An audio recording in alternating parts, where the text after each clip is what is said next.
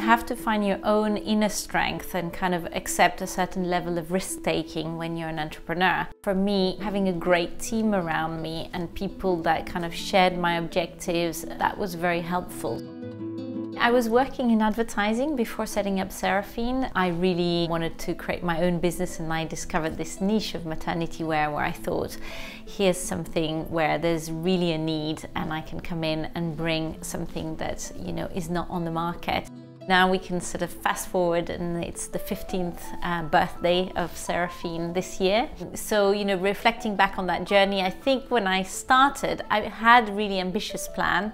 I did want it to be a multi-million pound business.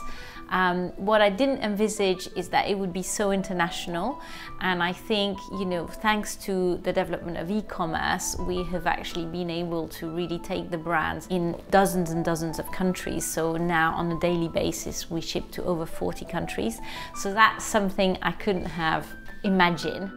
We dress a lot of celebrities, you know, from sort of rock star, supermodel, actresses, and of course the royal family. We're really renowned for having dressed the Duchess of Cambridge. For us, it was a real amazing moment that we had the so-called Kate effect. It really gave us kind of a springboard for the brand to be known internationally. We took that as a great opportunity and also as a great honor.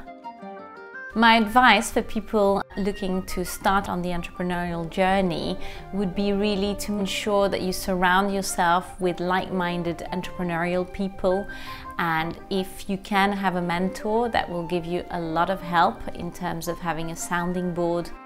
Ensure that you really build a strong team around you and that you allow them to be as enthusiastic as you are with your business, because sometimes as a business entrepreneur you can have a very sort of this is my business and try to hold on too much of the ownership, and I think giving your team a sense of shared ownership is really important.